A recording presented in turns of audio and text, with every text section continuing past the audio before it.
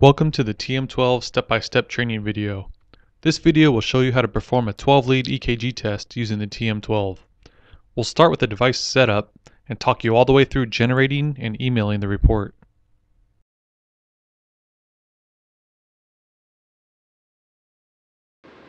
So after you perform the hookup, you're going to insert two AA batteries. The unit will automatically turn on. It'll boot to the review and start menu.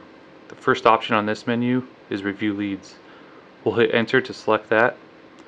This is a preview of the 8 true leads, so we'll hit the right arrow to change channels. We just want to make sure we have a good amplitude for each channel and there aren't any flat lines. Once you've previewed all the channels, you'll hit enter to leave this mode. Then we'll scroll down using the down arrow to start transmitting. Go ahead and hit enter to select that.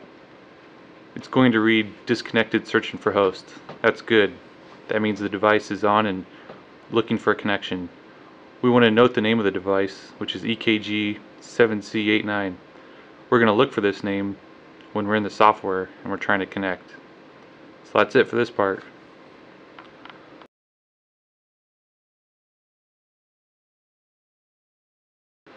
So at the computer, the first thing we want to do is make sure the USB dongle is plugged in. This contains the Bluetooth radio that the device will communicate with.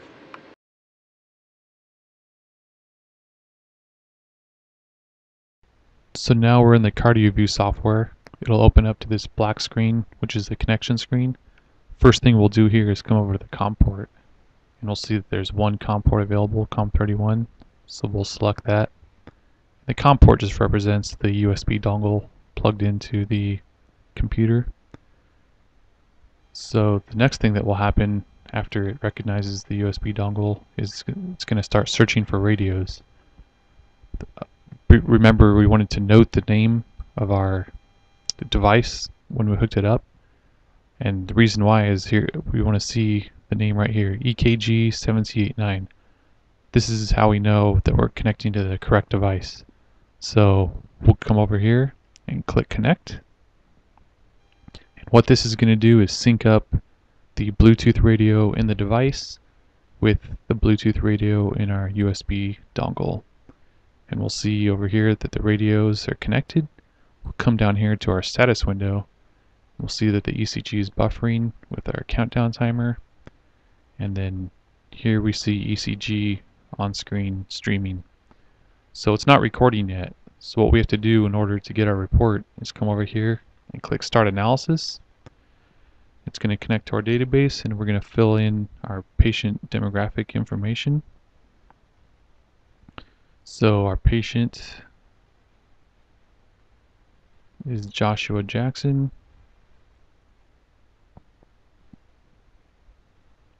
And we'll choose, filled in the patient ID, we'll choose sex, male, race, we'll say he's white, birth date, we'll type his birthday in, and the age will automatically be populated for us. We'll come down here, there are two more fields we need to fill out. The drugs, we have to enter at least one entry, or select one entry, we'll choose no medication. Clinical classification, we also have to select at least one item from the list. We'll select normal, and that's all the information we need to enter to run our report. So we'll come down here and click OK. And what will happen at this point is it'll buffer again, get our ECG on screen, and this time it shows that it's recording. So it's going to record 10 seconds of ECG, and it's going to save that onto the hard drive, and then it's going to perform a Glasgow interpretation on the ECG.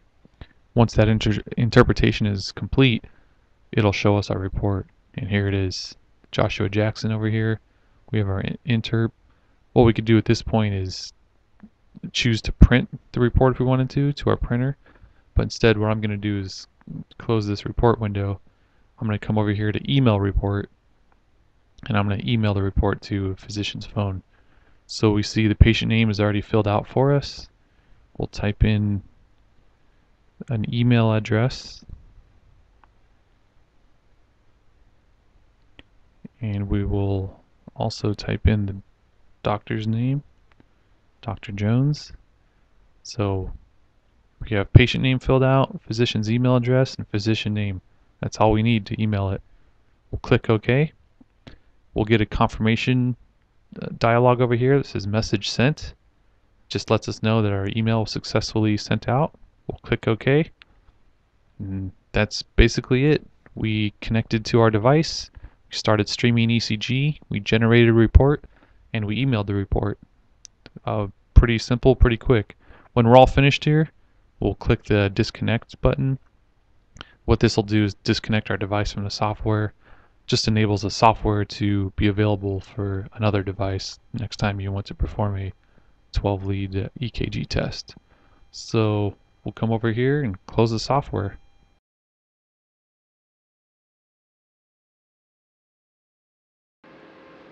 So we'll check my phone here.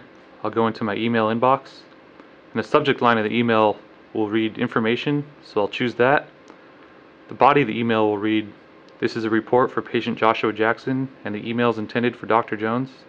I'll select the attachment here at the bottom. And there it is. There's my 12-lead report right there on my phone.